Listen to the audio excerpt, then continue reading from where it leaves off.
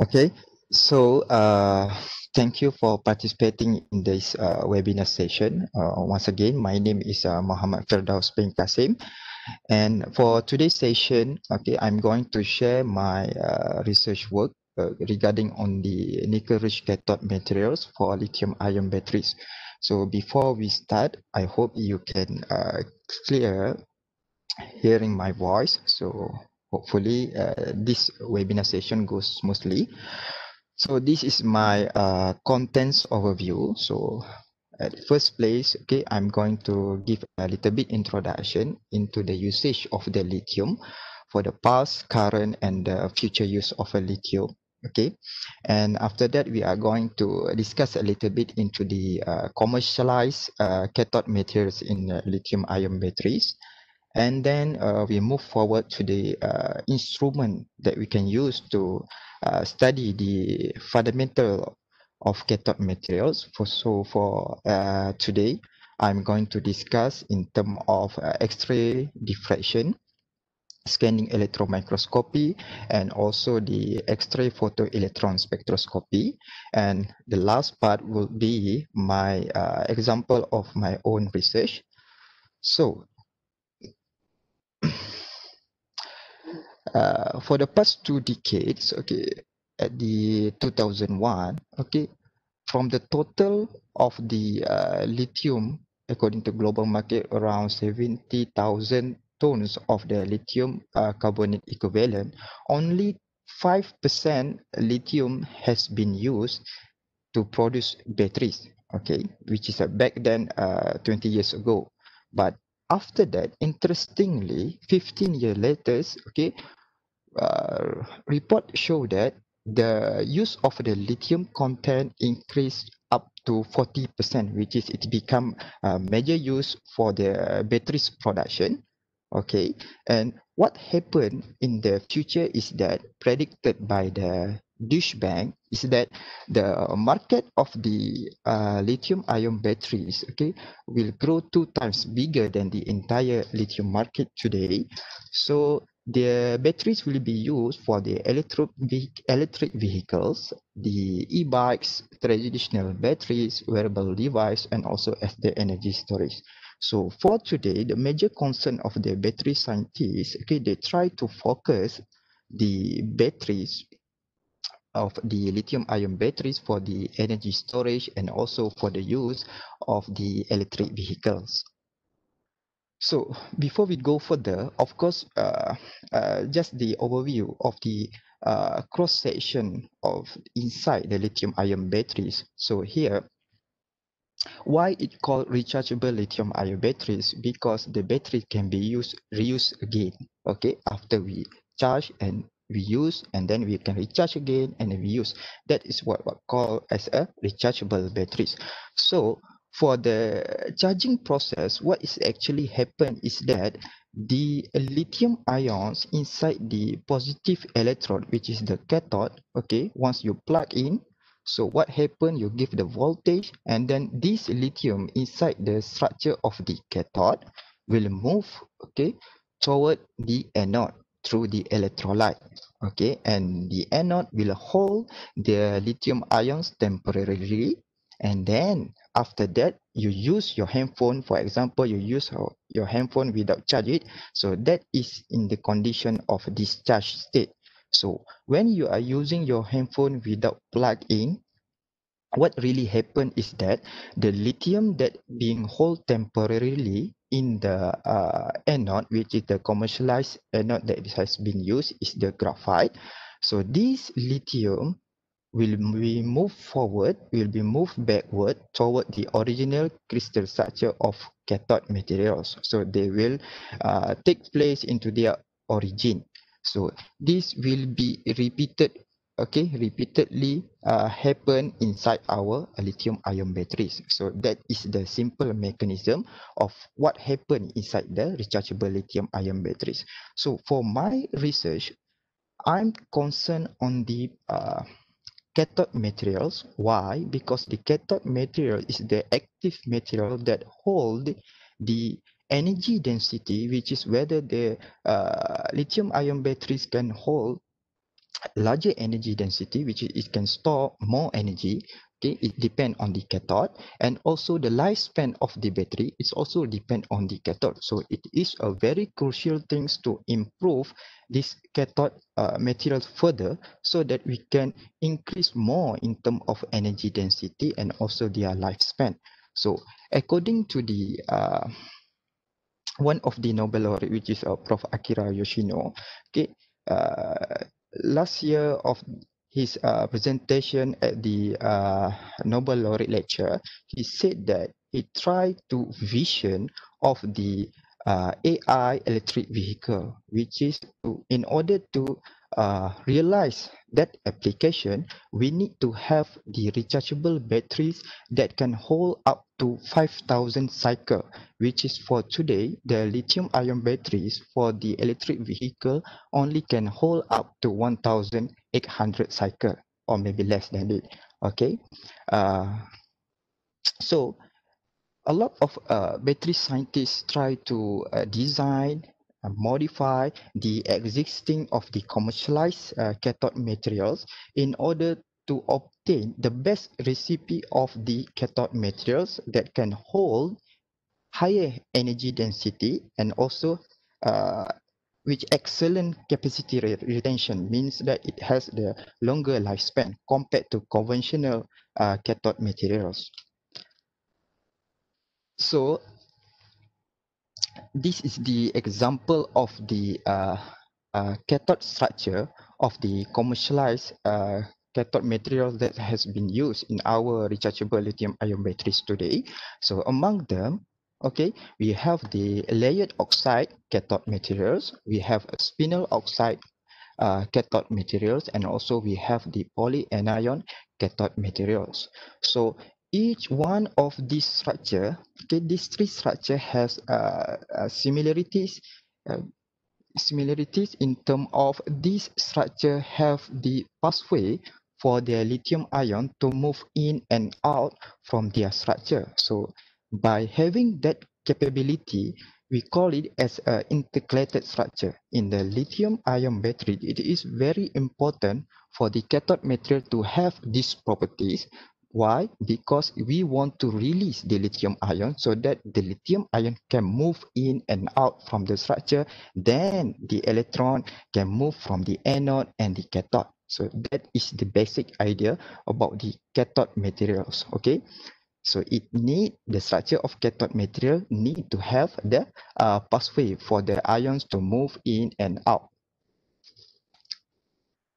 And then this is the comparison of the five commercial cathode material exist nowadays. So we have the our conventional lithium cobalt oxide, which is this the first commercialized cathode materials, okay, for the past 2 decades. Okay, lithium cobalt oxide, and as you can see in this spider web, it has the high specific energy and quite a high cost. And in terms of safety, lifespan, and specific power. And then after that, the researchers tend to modify lithium cobalt oxide. Okay, why they want to modify lithium cobalt oxide? Because the cobalt itself is very toxic and very expensive. So they tend to reduce the content of cobalt. So they're able to produce two new cathode materials which based on nickel, cobalt, manganese, and also nickel, cobalt, aluminium. Right. So these three is belong to the layered hexagonal structure, which is the layered oxide, whereas this one refer to the spinel type and this one refer to polyanion type. Okay, so I would like to draw your attention at here. This cathode material has been commercially used as a cathode materials for the electric vehicle for the BMW. Whereas for the Tesla, they want to use nickel, cobalt, aluminium in their electric vehicle that has been used nowadays. So between these two, okay, in terms of specific energy, they are quite similar. But in terms of cost, NCA is much expensive compared to the nickel, cobalt, manganese. But the Tesla try to modify further about this one so that it can compete and it can has the high energy capacity and long life cycle. But for today, they only can go up to, if I'm not mistaken, 1,500 or 1,800 cycle, but it is far from the vision of the Prof. Akira Yoshino that said in order to realize the electric vehicle, we need to have 5,000 cycle. So for your information, based on Department Energy of US, it is stated that in order the threshold commercialized for electric vehicle for single charge, it should have 300 miles for single charge. In terms of kilometer, around 480 kilometer. Okay, but for the Tesla, it can only go up to around 380 kilometer for the single charge. So still got a long journey, okay, in order to satisfy the vision by Prof. Akira Yoshino, which is we look forward in the future, we will able to realize that, okay. So how we are going to improve, okay, our cathode materials. So a lot of battery scientists, okay, think a lot about this one, which is how they want to improve the cathode material that can possess high energy capacity while retain the capacity retention, which has the long life cycle. So uh, okay, so based on that thinking, a lot of strategy, okay, being produced, for example, in terms of coating technique, in terms of shaping of the crystal, in terms of structuring of the crystal, and also in terms of doping technique. All of this technique is, the purpose is to improve the capacity and also the lifespan of the cathode material, so that at the end of the day we have the rechargeable batteries that can be used in terms of low cost and also long lifespan. Okay, so for the characterization of the materials, like I said earlier, okay, in my work, the basic instrument that I will use to study the fundamental properties of the synthesized cathode materials, I will use X-ray diffraction.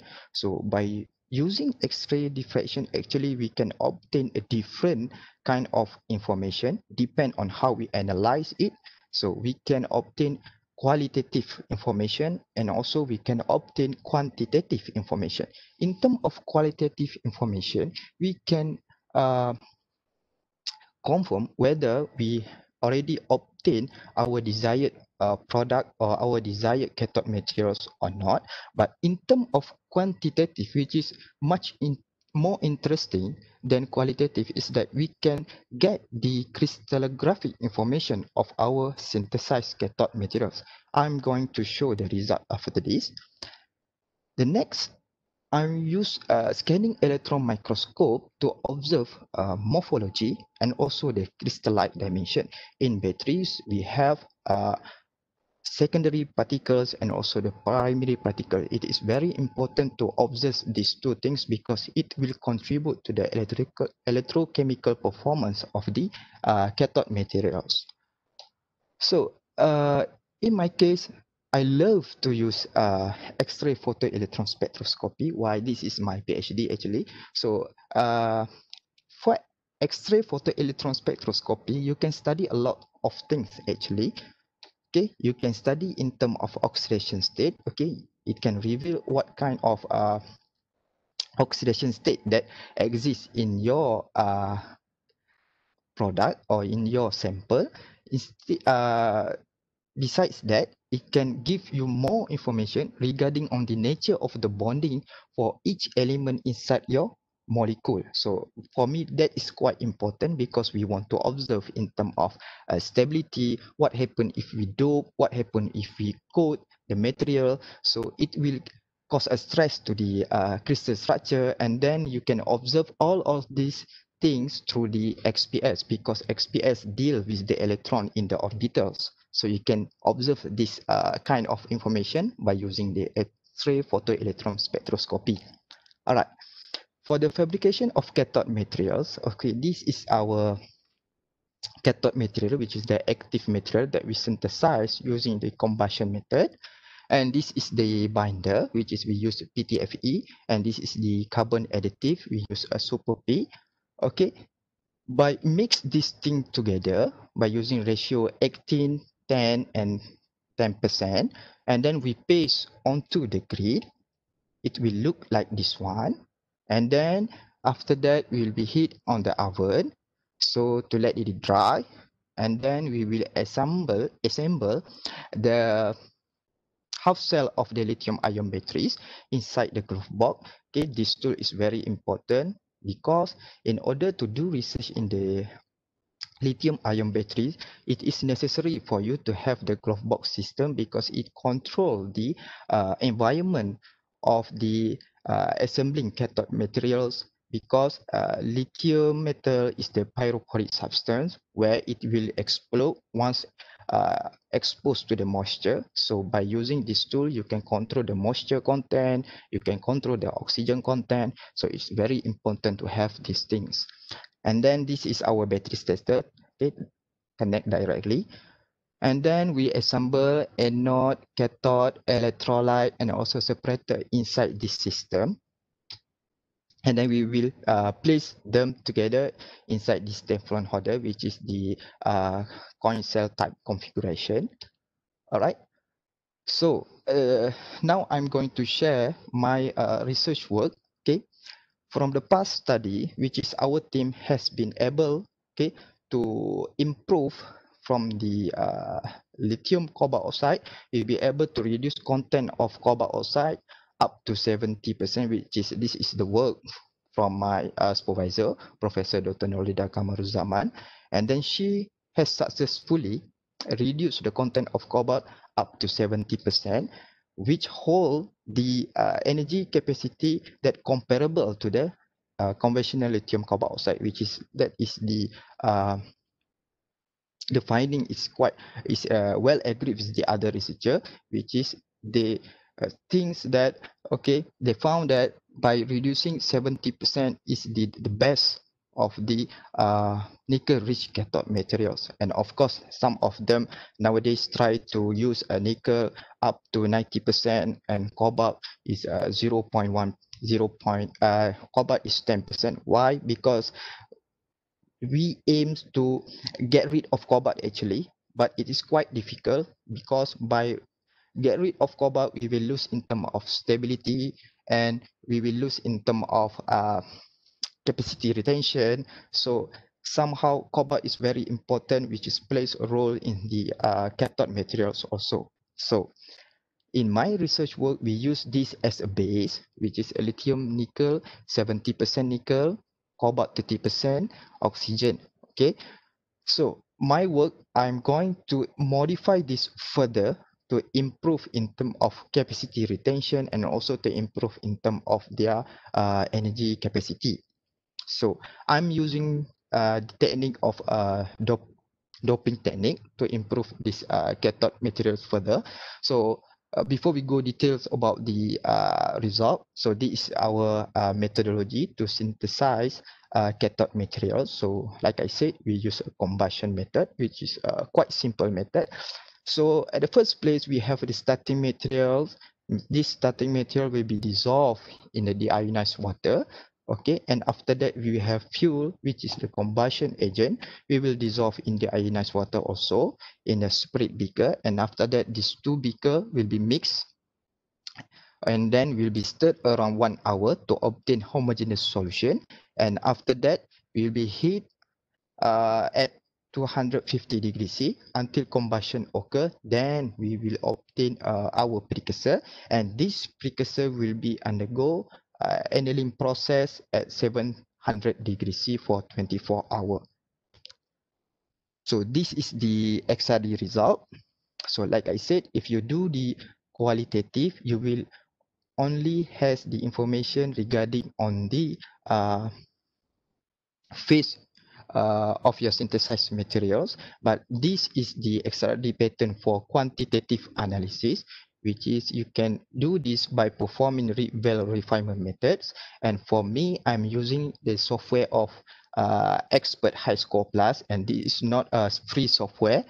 Okay, by performing refinement, like I said, by performing quantitative analysis, you can obtain information regarding on the crystallographic information, which is very important to know the nature of your crystal structure. Okay, you will have this value after you performing the refinement methods. Okay, you have the A axis, you have the C axis, you have the information regarding the volume, you have the information regarding on the occupancy of each atoms inside your crystal structure, and also you have the information regarding the atomic distance of your atoms inside the crystal structure. Okay, I would like to draw your attention at C axis. Lithium nickel cobalt is our pristine sample, and titanium dope sample is our modified sample. And as you can see, for C axis, it is well known, well studied that by having larger C axis, okay, by having expansion on C axis, it will ease the lithium, movement, okay, because the lithium move towards their transition metal pathway, okay, transition metal slabs. So it will give the advantage and it will improve electrochemical performance further. Okay, and the other things that the major problem with the nickel rich cathode material itself is that the presence of the cation mixing, which is this is the major challenge of the nickel rich cathode materials. Okay, because we try to avoid to having cation mixing, but unfortunately by having nickel rich cathode material, which is we have the larger amount of the nickel content inside the cathode materials, so it is very difficult to avoid this situation. So we only possible to minimize the presence of the cation mixing, so we can quantize the value present of cation mixing inside our crystal structure by performing refinement. So we obtain here for the pristine sample, it has around 5% of cation mixing. What is the cation mixing? I'm going to explain to you using the image illustration after this.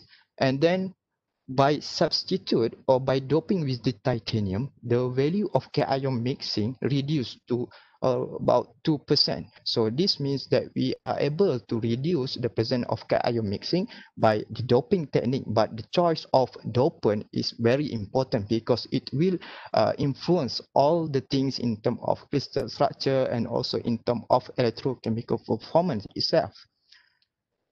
So this is the illustration that we come out from this value, and this is the information regarding the atomic distance. Okay, so I'm going to explain here. So this is the ideal crystal structure for the hexagonal layered cathode materials. So we have the lithium layers or lithium slabs. We have the transition metal layer right here, or transition metal slabs. So this is the lithium, this one, the red color is the oxygen, and this one belongs to the transition metal. So ideally it will be looks like this one, but unfortunately for the practical, okay, it will has a defect in terms of cation mixing, in terms of oxygen vacancy, which I do not study here. So in terms of cation mixing, what is mean by cation mixing is that this lithium, as you can see at the ideal crystal structure, this lithium will take place at the transition metal site. This is only happen for the lithium ion and also nickel 2 plus ion. So it do not happen for the other transition metal ion. It only happen for lithium ion and also nickel 2 plus ion. Why this happen? This is well studied by the other researchers also. This happen due to the similarities in terms of the ionic size between lithium ion and also nickel 2 plus ions. So beside that, okay, based on this information, crystallographic information that we extract from the refinement, Okay, we obtain that by substitute with by doping with the titanium. What happened is that the expansion here in terms of atomic distance between transition metal and the oxygen metal. Okay, whereas in terms of atomic distance, lithium with the oxygen, this atomic distance become shorter, as you can see here. Okay, lithium to oxygen distance becomes shorter, whereas the transition metals to the oxygen become larger. Why that happen? Of course, titanium is the more larger compared to the nickel to plus compared to the cobalt. So of course it will cause a stress to the crystal structure, and the electron surrounding will cause the greater repulsion, so cause the oxygen to be uh, pushed away, so cause the distance become larger and become the distance for the lithium to the oxygen become shorter. This is great information, because by having this information we expect that okay, by having this information we expect that the energy the barrier energy to remove this lithium, okay, to remove this lithium will be increased. So that means it will be difficult a little bit to remove this lithium compared to the one that has a larger distance of lithium to the oxygen. So we will take a look at the result of the electrochemical performance after this. So this is the scanning electron microscope. Like I said, based on scanning electron microscope, we can observe in terms of the shape of the crystals that we synthesize. So based on our finding, okay, this is our pristine sample for A, C, and E. Okay, in terms of FSAM, in terms of HRTEM, in terms of energy dispersive spectroscopy.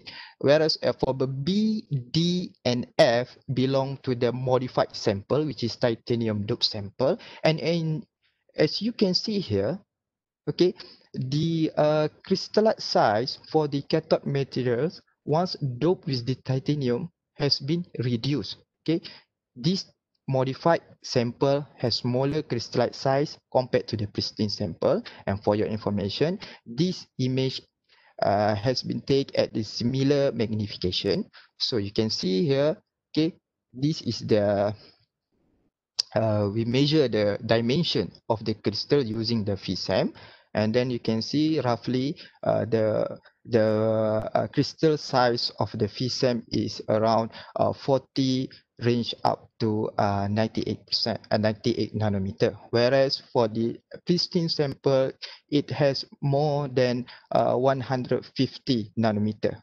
Okay, for the crystal size. Whereas for this one, it's just a confirmation of the despacing of 003 plane, which is the highest intensity in the XRD, which is very important for the cathode materials. And EDS confirmed that we have successfully introduced titanium content inside the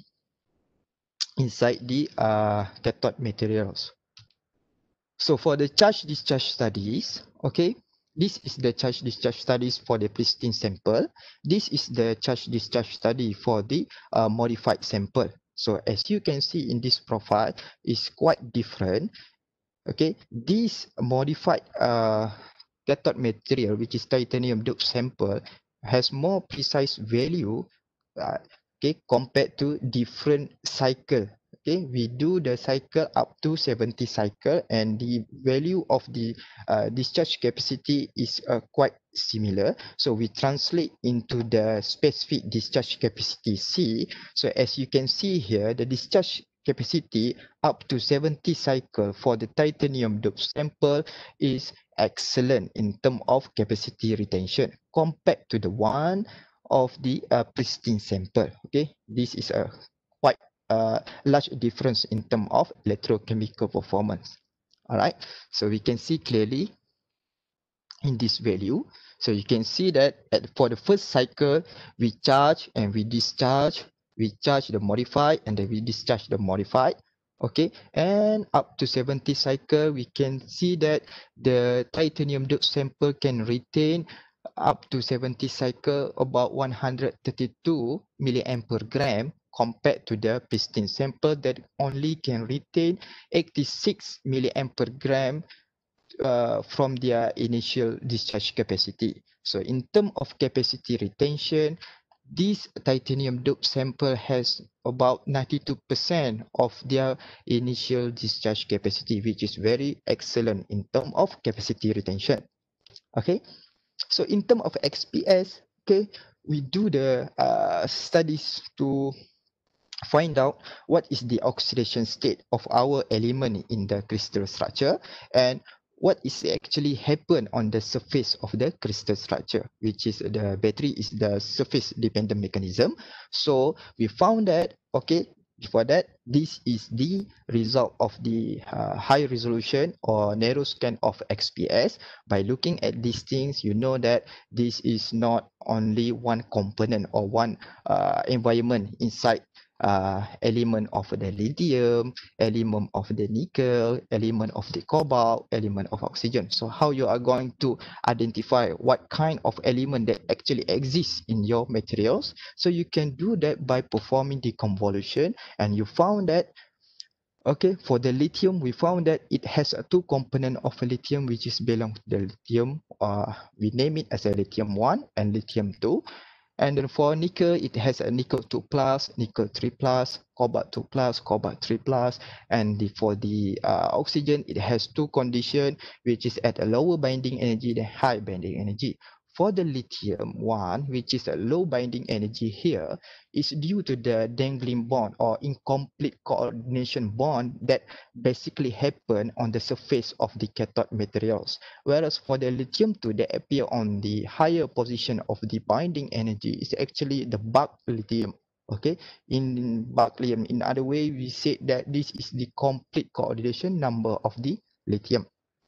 All right, whereas this one is belong to the uh, uh, oxygen that belong to chemisorb at the higher binding energy, and the lower binding energy belong to the bulk oxygen.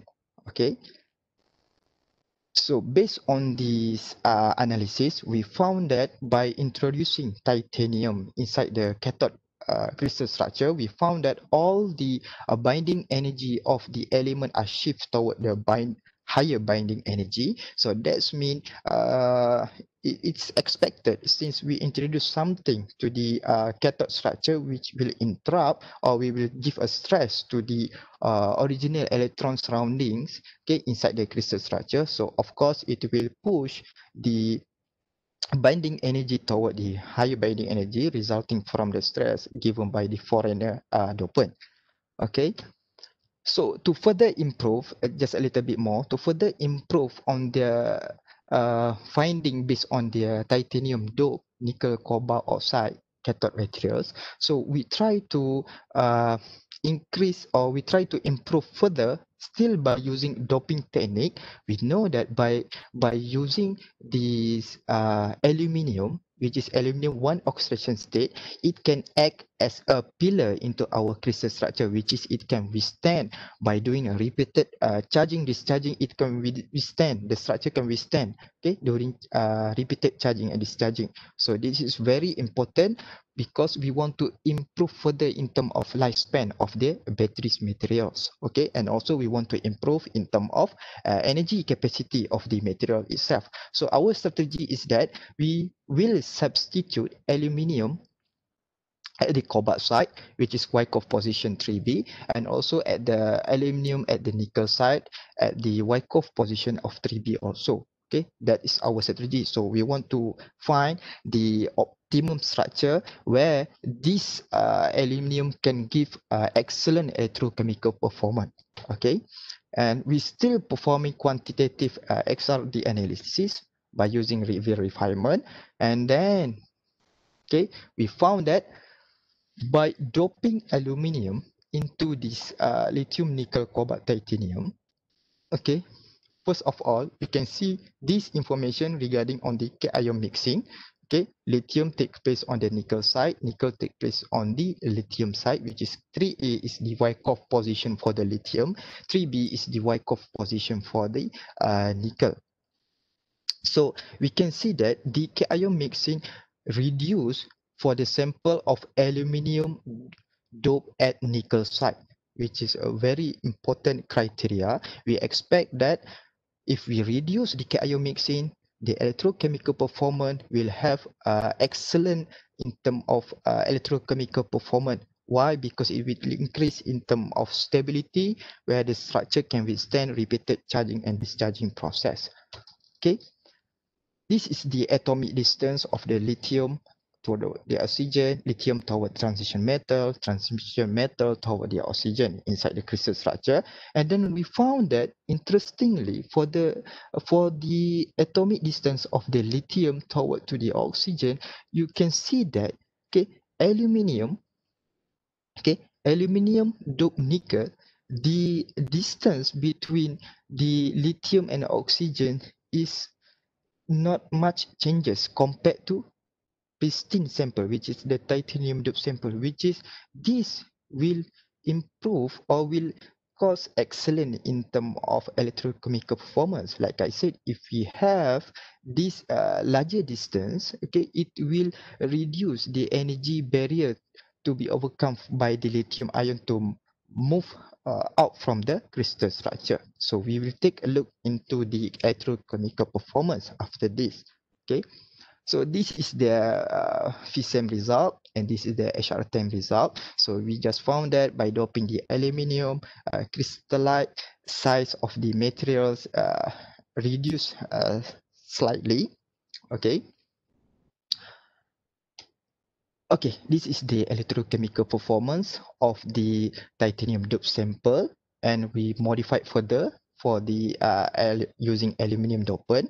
So this is the LN titanium dope, and this is the aluminium dope at cobalt site, and this is the aluminium dope at nickel site.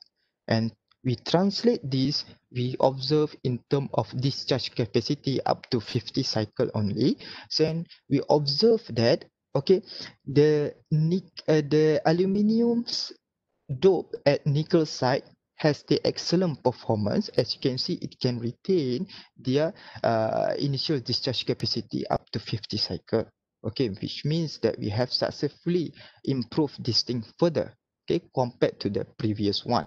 And we also do the test in terms of different current. So we see that at the 3C, which is 1 milliamp, this can work fairly excellent. Okay, so this is the value, okay, of the electrochemical performance in terms of a charge discharge process. Okay, so as you can see, okay, this is the after 50 cycle, this is the value of discharge energy capacity, which is for the aluminium dope nickel. It has 165 milliamp per gram. Compared to the aluminium dope at cobalt site, it only has 92.8 milliamp per gram. Compared to our pristine sample, which is titanium dope sample, we has 132. So that's mean aluminium dope at nickel site, okay, has excellent properties compared to the LCA and LNCT materials. And of course, for the initial discharge, it indicates that by doping with the aluminium, it improves in terms of initial discharge capacity. For the cathode material, it is very important for you to focus on the two parts, which is for part one, initial discharge capacity, because it will indicate whether you have higher energy capacity or not. And for the after you repeatedly charge discharge process, okay, depend on how many cycle you want, they will give another information to you regarding on this capacity retention, or in simple word, you can say that lifespan of your batteries. Okay, so for the conclusion, okay, we have successfully increase the performance of the lithium nickel cobalt oxide by using Ti dopant, which has a better capacity retention, about 92%. And then we improve further. We have successfully improved in term initial discharge capacity by using aluminium dope. Okay, and then we found that, okay, by doping aluminium at the nickel site, the material exhibit excellent cycling stability, owning a good capacity of 165 milliamp per gram upon 50 cycle, compared to the pristine material, which is the titanium doped cathode material, which only can sustain about 132 milliamp per gram. Okay, so I think that's all for this sharing session. So I just want to share with you. Alhamdulillah, this work just got accepted. Okay, uh, last week. Okay, on Sunday, and the final version is still do not come out yet. So this has been accepted in the Royal Society of Chemistry, which is the Q1 paper. Okay, and for the acknowledgement, I would like to acknowledge thank you for the Institute of Science UiTM. Thank you for Staff Energy and Catalysis Laboratory Center for Functional Materials and Nanotechnology IOS UiTM. And thank you for Mohe for giving me FRJS grant to do this research. And for our team battery, thanks a lot for Cik Wan Aida Hazwani Wan Azizan, my master student. Thanks a lot for Puan Kalimah Ana Elong, my PhD students, and of course our my supervisor, which is already retired, Prof. Dr. Nolida Kamarzaman, that act as my advisor in the lithium ion battery research. So I think that's all from me. Thank you. If you have any question, I will gladly hear it from you. So I pass to our moderator, Dr. Annie Maria. Hello, okay. Okay. Doctor, can you hear me? Okay. All right, so because I had problem previously from the beginning, actually I have problem with the sounds kind of slow at the beginning. Okay. So I hope that I managed to solve it. Okay, Doctor, thank you very much for your sharing. And of course, very early, actually we already have, so now I would like to, maybe, okay, so, all right, so Doctor, actually we already have questions in the chat message. Okay, so the first questions come from Dr. Muhammad Sufri. So he asks you, what is the main factor that contributed to the energy density? Okay, actually it depend on the molar mass of your active material, but not all the element can contribute to the energy density, and it has been well researched that by using the element like nickel will hold the high energy density. We have the calculation regarding on that matter. Okay, I can show to you. Okay, so please do contact me. Okay, so Dr. Supri, you can have a chat later with Dr. Firdaus. So while waiting for other questions to come up from the chat message, so Doctor, I would like to ask you a question. Between the spinel and the layered. Yes. Okay, so which one, in your opinion, is better? I think like these cathode structure like a layered oxide, a spinel oxide, polyanion oxide, they have their different advantage. You know, in terms of spinel, there are some of the user use spinel in their batteries, but for me, since in terms of like I said, in terms of 5 commercialized cathode material just now, you can see the performance of the pillars for the properties of cathode material. So you can choose which one that can suit more in terms of your application. So in terms of the, like I said, in terms of the recharge electric vehicle or the storage, the grid storage, they tend to use layered hexagonal because this is more stable, because it has been commercialized already. So it just left that we try to improve further in terms of high energy capacity and also in terms of capacity retention. Compared to the spinel just now, spinel have the problem with the Jantele effect, you know. So it's quite tough to maintain the stability due to this problem. So if you ask me, that's why I choose to work on the layered hexagonal structure, which is I think uh, uh, it will more uh, go to practical, which is very vast, you know, in terms of electric vehicle. We can suit in terms of the maybe electric bus, or maybe into the wearable device. So we can channel it into this kind of application. Okay, Doctor. So it looks like we still have more times, around 11 minutes more. So uh, I was still waiting for the question to come up from the chat message. So Mm-hmm. meanwhile, I think I have to ask you some more question. Is it okay, Doctor?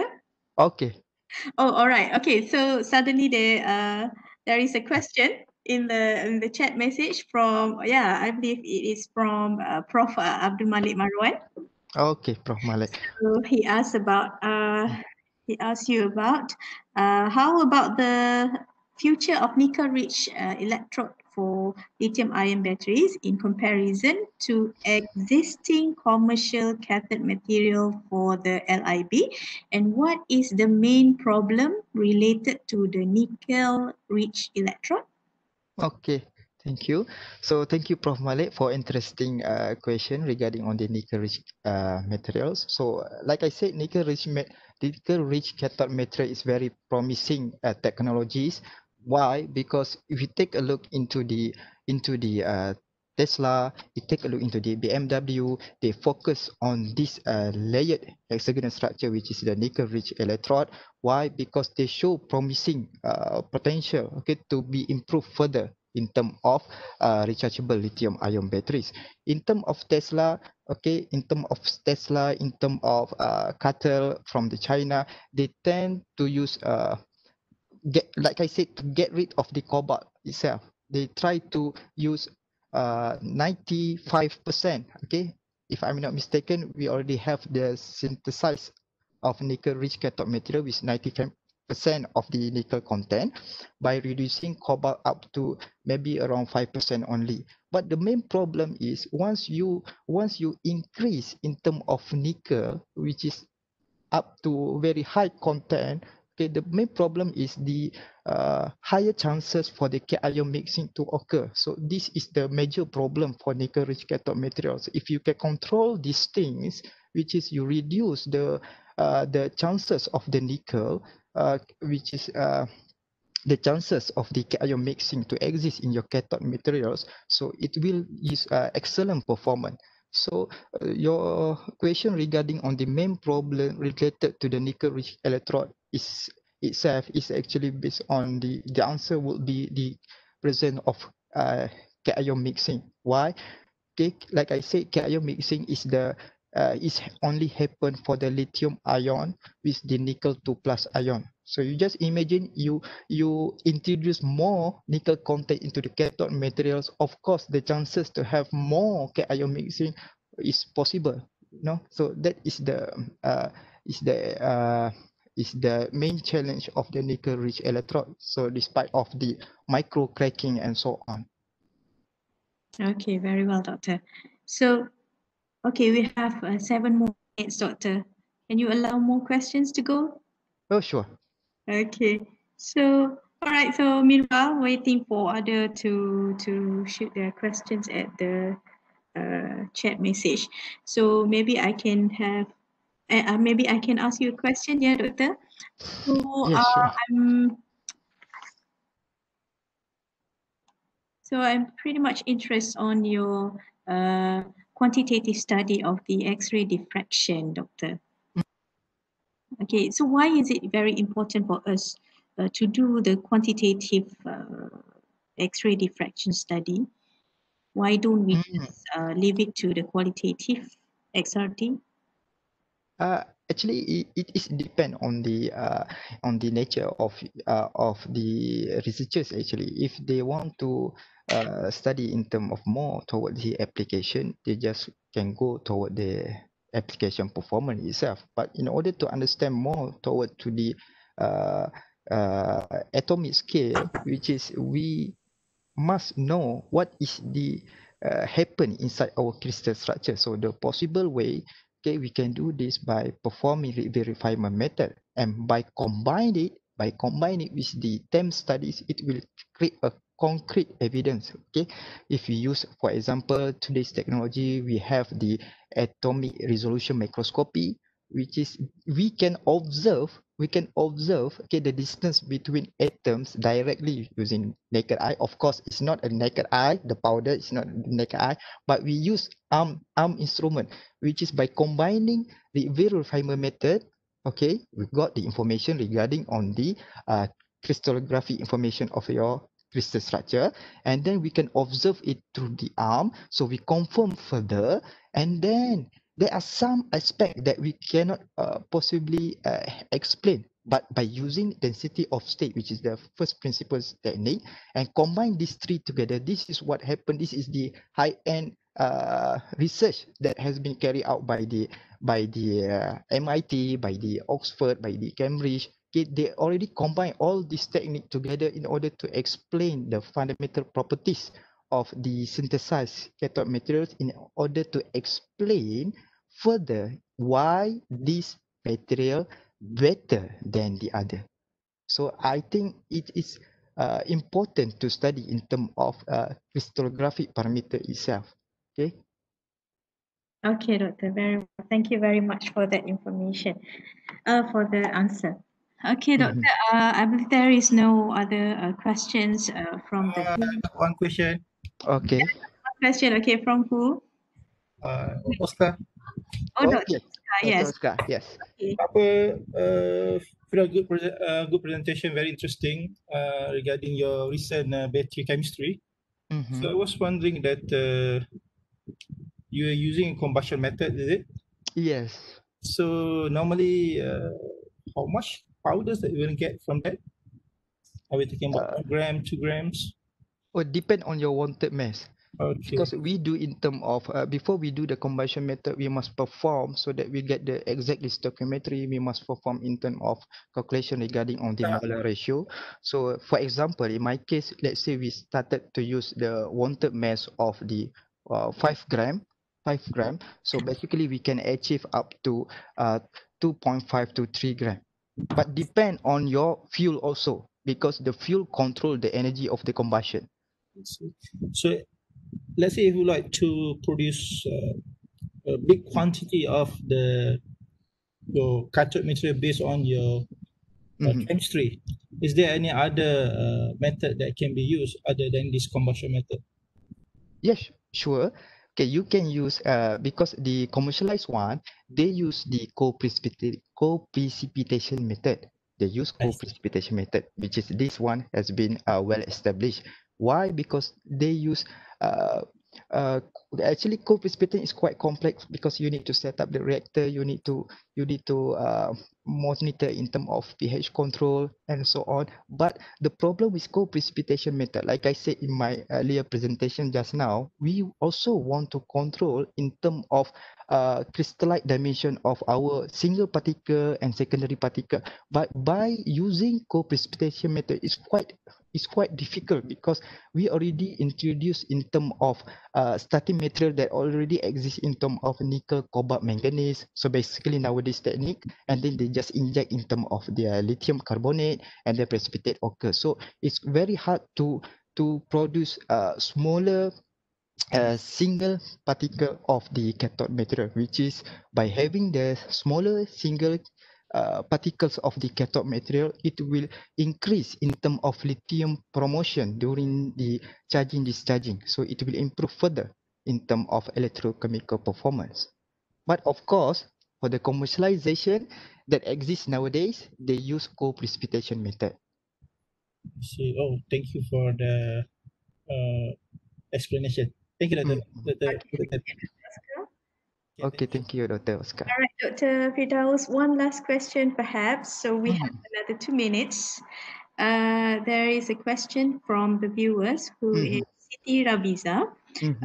In your opinion, how about the graphene-based battery compared to your study? When we talk about let me understand first. So you talk about graphene based Okay. battery. Is it cathode based on the graphene itself or on the anode graphene itself? So we must clear about that one. So I need to be clear first. So maybe it refer to the cathode, perhaps, Doctor. Okay, so if we refer to the cathode, since I do not perform this kind of combination, but first of all, let's think why we use graphene, why we inject graphene into your cathode material. So basically, perhaps we want to increase in term of conductivity network. So maybe it will enhance in term of uh, effectivity of the lithium movement inside our lithium ion batteries. So I don't know, maybe it will help in terms of conductivity network, I think. Mm, uh, Okay. mhm. All right. I think Cannot comment more because I do not do this kind yeah, of research. Yeah. yes, understood. Okay, so very well. I think that's all. And we also heading towards the end of the session, Doctor. So perhaps Okay. that's all. Okay, so I wish to thank you very much and to Dr. Firdaus, and of course we Okay. pray for your many successes to come with your research works in the future. Yeah. And of course, thank you very much to all the viewers for your great support. Uh, and shoot the questions at the very end of the session, even though it's not a question. Okay, but yeah, I think that's all the question. Okay, for your great support and cooperation. And yes, please find the registration link at the chat box already given by the host. So actually, we are going to have more webinar session in coming days, and so that please stay alert and connected to our webinar messages and email. And of course, we are still currently in CMCO in Klang Valley, and so please do stay safe. Do avoid crowded places, less physical contact, and stay connected online.